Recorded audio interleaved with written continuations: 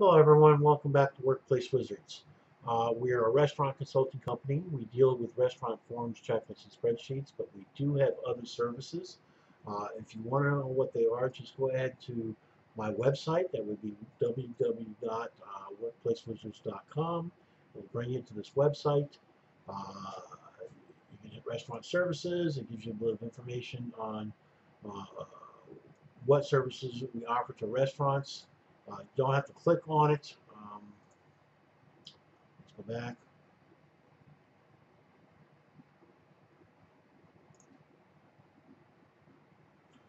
What you're going to do, you just highlight it and then just go down and look for what you're looking for. All right, but we're going to be on the home page right now. And if you click down a little bit, these are restaurant forms and checklists. This is the forms page, which you got right here. This gives you every single form and spreadsheet that we have in the system, but I made it a little bit easier for you. Go to the home page, and if you scroll down a little bit, you're going to see it broken down in categories. This one here is every single rest, restaurant form checklist spreadsheets that we have available. And then down below, I broke them down to restaurant forms for managers, kitchen, the cash control, front of the house forms, restaurant employment, labor forms, and cleaning forms and checklists, etc. Now, if you have a specific request or need, meaning that you need a customized form, just reach me at workplacewizards@gmail.com or call me at 800 753 0657 and we'll discuss further needs for your restaurant. All right, so let's go right to the spreadsheet itself. This is the new spreadsheet called Food Inventory Labor Management System Films. This is going to be part 6. The previous parts are the film introduction, calendar, phone list, which includes business, employee, and phone manager lists. You got your vendor daily sales sheets.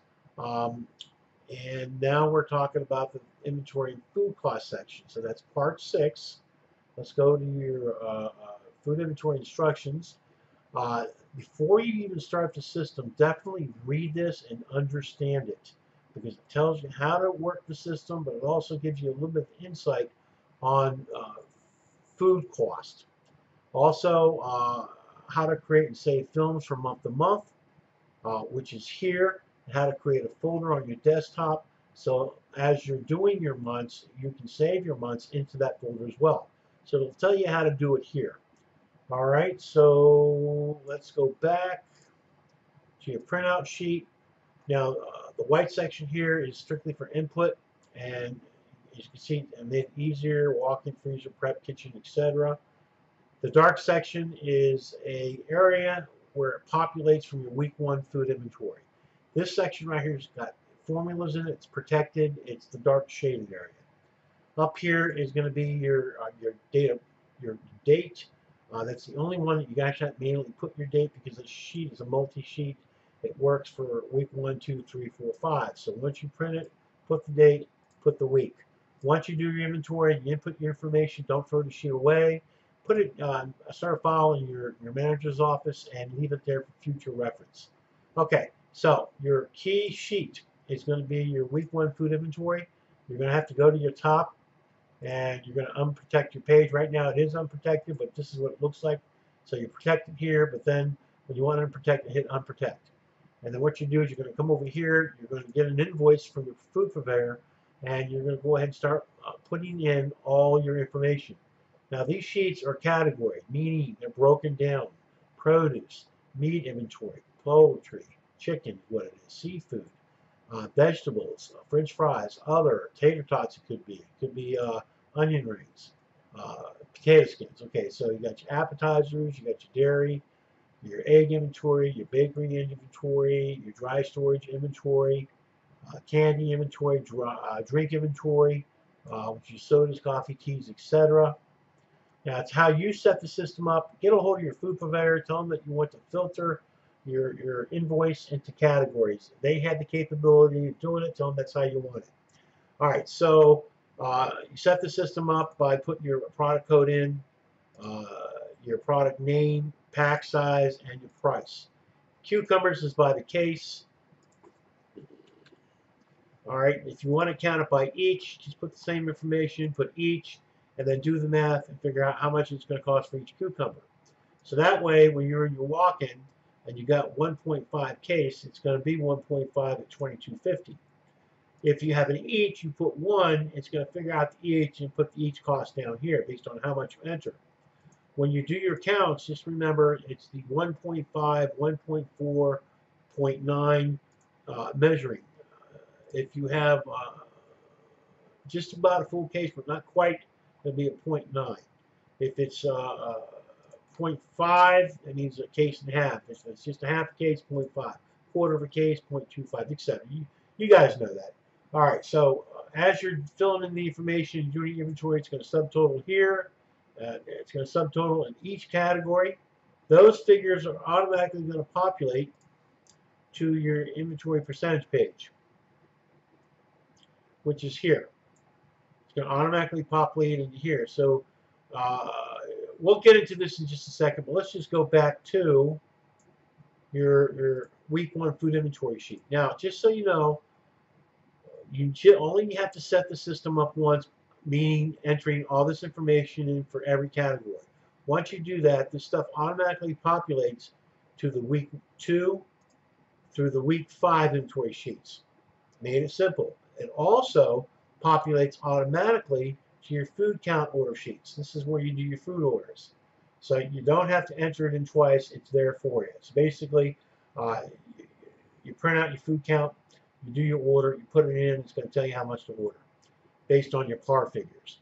All right, so now that we know how to do this, also your food 1 inventory is also going to put that information here. So it's a very simple system to use.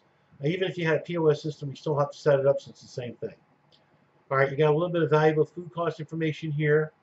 Let's talk about a little bit about your percentage page. As I said before, that this percentage page populates from everywhere in the system. It's all protected with the exception of the beginning inventory week 1 area. And it's actually all protected, but the only input area that you're going to have to worry about is your projected food cost percent and your beginning inventory information.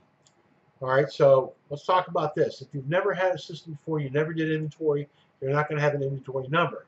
So therefore, you have to print out week 1 inventory if it falls into week 1. If it's not, it's week 2. And then you're going to have to take that information, you have to enter it into here. That information is automatically going to be your ending inventory. All right, so if week 1, if you do it on a Sunday, before Monday, and you do your counts, you're in. If you have any purchases, it'll add it, and then you'll have your ending inventory. Your cost of goods will automatically input in there based on the information you enter. Your revenue is coming from here, and this figure is actually coming from your daily sales sheets. It all populates from that area. So once it's said and done, you put your information in. It's going to actually give you an actual food cost percentage. Just before you actually when you set the system up, and you want to do a projected food cost percentage per item, put those items in. Because let's say, and I'm going to just put this in. I'm not going to ruin the formula. I'm just doing this as is. Let's say your projected food cost, your actual food cost was 40%. It's protected. 40%, right? And actually, let's go back a little bit further. Let's say you want your percentage to be about 28%, and your projected came in at 40. That means that your food cost is too high because you projected 28 and it came in at 40. And let's say that figure was at 27.9. You're in line. All right, as long as it's not too bad, meaning that it's not too under, because if that's the case, then you need to go and recount your figures again. See if you inputted the wrong figure, if you counted the wrong amount. All right, so let me go ahead and click back here, make sure that I got the formula in there. I do. Okay. So, that being said, you understand how the system works. What goes for food goes for paper. Same thing. If you never had an inventory for paper, then you're going to have to put a figure in once you do your inventory. It's going to automatically give you your ending inventory. There's week 1 paper, 2, 3, 4, week 5 paper, and then your month to date figure. Now, also, everybody knows that your ending inventory for week 1 is automatically going to be your beginning inventory for week 2. Comes from up there. So once you do your ending inventory, if you never had the system, this is where you're actually going to know your figures right here. You're not going to get anything up here because you never did inventory before. But the week 2, if you started on week 2, you're going to know your actual food cost percentage. All right. If you have any questions about this, you can definitely reach us at workplacewizards@gmail.com. Or you can call me at my direct number, 1-800-753-0657. All right, so let's go back real quick and finish this tutorial. We have the valuable food cost information page.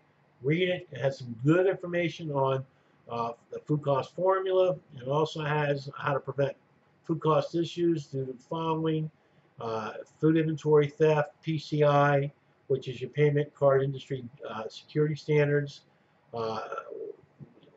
What will happen if you install security cameras, limit access to cash. Oh, it has a lot of good information in there.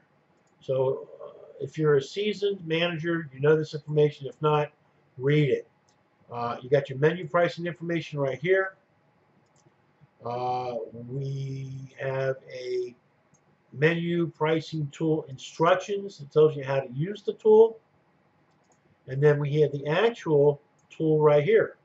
So you can cost out your menu here. It gives you the directions on the instructions on how to save each one. I gave you an example. Last updated was 512 for the specific thing. This is not zucchini. I didn't change this. This will be French fries. So let's go ahead and change it anyway to get it right.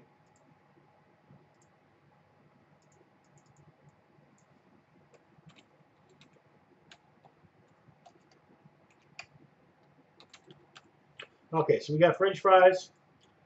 You put your portion size in, 6-ounce portion of fries. It's each. You have a drop-down box. You can choose your measuring issue. Quantity to be 1. Unit cost is 38 cents based on your calculation. The other thing that goes with French fries is salt. So you got to put the salt in, teaspoon, quarter. You can actually put your 1/4 in. Remember, you have a drop-down box for a teaspoon. And then you can do the math and figure out your how much salt is actually going in there. Unit cost is 19 cents, and it's only going to cost you 13 cents for it. That's based on whatever you're. Once you figure it out, it's probably going to be a lot lower than this, probably like 2 or 3 cents. All right, so when you scroll down, it's going to tell you what your actual plate cost is.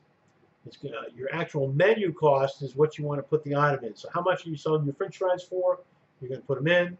It's going to tell you what your gross profit is, 1.38 print. It's going to tell you what your food cost percentage is, 26.92. So let's say food prices went up or whatever. You need to change your prices. So then you're going to come down here and you're going to put your new food cost percent in. You want to lower it because the lower it means more profit for you, right? So it's going to raise your price from $1.89 to $1.99. So in this case, we want the adjusted food cost percent to be at 25.5.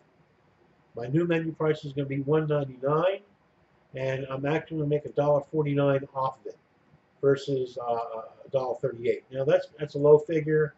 You can bring this down to like maybe a 24%, and you actually a little more gross profit. But just remember, price your menu out accordingly.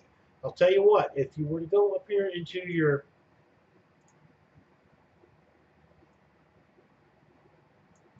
food costing tool instruction information, it's going to tell you here on menu pricing, give you a lot of information on how to price out your menu and different ways that you can do it to maximize your profit. All right, so let's get out of this. I think we talked about everything we could talk about today on food inventory. Our next part is going to be part 7, and we're going to be talking about the manager and employee labor. That's a very long tutorial. I'd say about at least 15 minutes. I can't wait to get to it. So let's go ahead and end today. I'm really glad you joined us today and you learned a lot about the inventory area. Again, if you want to learn some more, visit my web page and website, and then you can learn a lot more information from that side as well. All right, you folks have a great day. Look forward to seeing you in the next part. Thank you.